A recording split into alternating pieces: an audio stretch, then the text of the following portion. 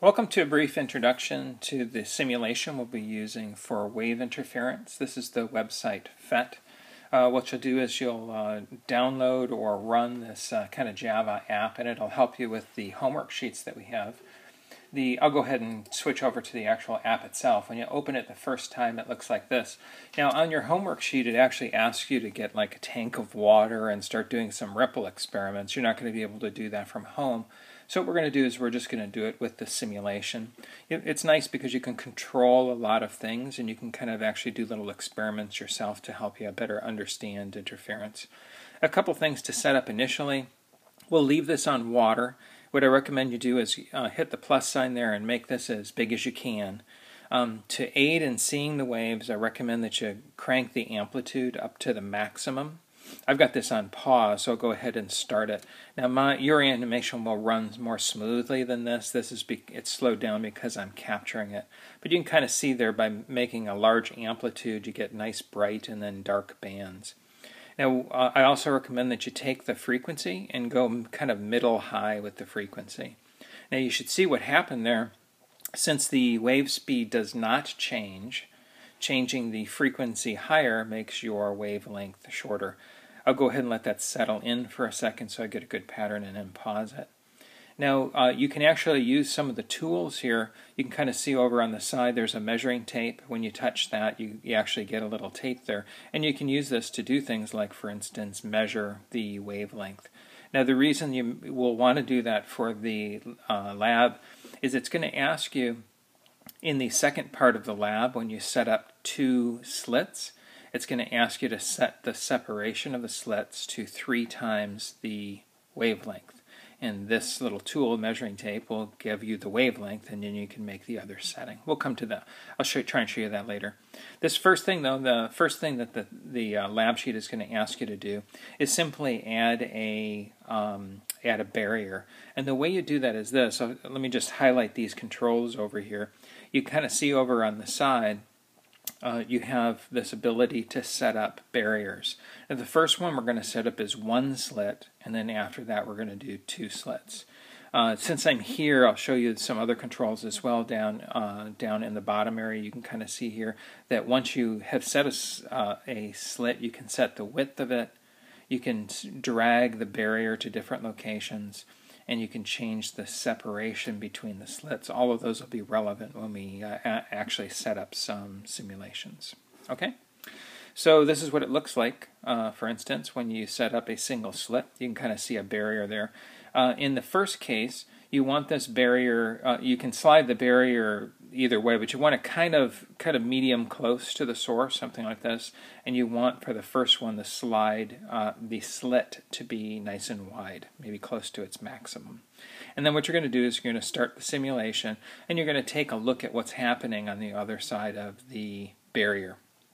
And then it'll ask you to take the slit width down and see what happens on the other side of the barrier. I'll answer some questions associated with that. That's the first portion of the lab. Then what you'll do, let me go ahead and pause this. Then what you'll do is you'll go ahead and add 2 slits.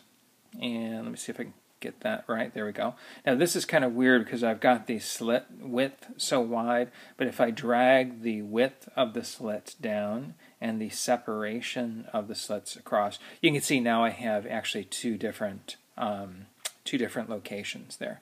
Now I'll set it at maybe close to where they asked. Was that about 1.5? So I'm going to say maybe somewhere in here would be about 3 times for the separation and a reasonable slit width. And what I'm going to go ahead and do is start the simulation again. Oh, something messed up there. Let me go back to, that's a little better. Slit width, something like that. And I'll set it, let it set to, it takes a second to settle in, and I'll just let it sit here and settle in. But you should start seeing now interference patterns on the other side. You will have noticed that when you have 2 slits like this, they act like independent sources. So really what you're looking at is 2 sources that are in phase, and they create an interference pattern on the other side. It's not perfectly clear, but you should be able to see, let me try and highlight some lines here. You should be able to see some nodal lines, maybe a nodal line somewhere like in here, another one here, another one here. You can kind of see a pattern of nodal lines that are developing associated with this. And the actual lab sheet asks you to make predictions based on what we did in the lab previous as to the location of those areas of constructive and destructive interference. The last thing I'm going to show you is the very last page of the worksheet deals with light. And what I'm going to do is go ahead and set you up to get the best use of the simulation using light. There's a slider here that I can change the color of the light. And when you're changing color of light, you're actually changing its frequency. So you can play around with that and see how it affects the frequency and the wavelength. But for now, I found that if you go maximum amplitude and you do this kind of a crazy green, you get the easiest to see interference patterns. Now, I've got one more thing to show you here on this. Is what we're going to do is we're going to set this up with two slits, and what you want is the slits to be kind of close, medium close to the source. You want the width of the slits to be fairly narrow, and you'll want the separation. You can play around the separation, but you want the separation somewhere in the middle like this too.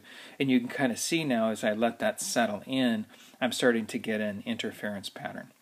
Now, what's different about this is, in reality, when we're dealing with light, between this barrier that we have here, I should mark this off, between the barrier that we have in this case and our light source, you can see here on the simulation that you have these areas of constructive interference, kind of like a maximums here, something like this, and then you can kind of see destructive interference happening along these lines, something like this.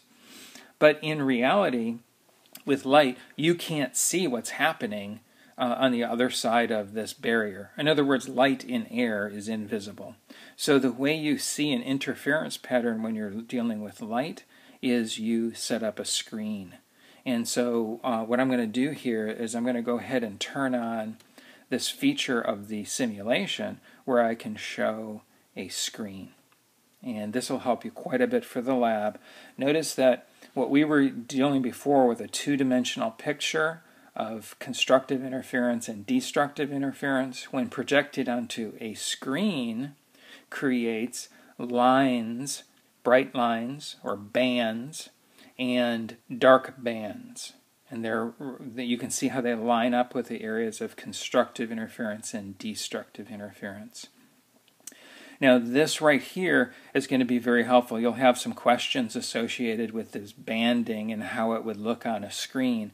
But when we actually get to the lab, let me draw one more thing over the top of this, is when we actually get to the lab, what we'll be doing is we'll be using, instead of what we did before, which was to set up some sort of an angular measurement. For instance, we were interested in, for example, where this nodal line would be in reference to our center line.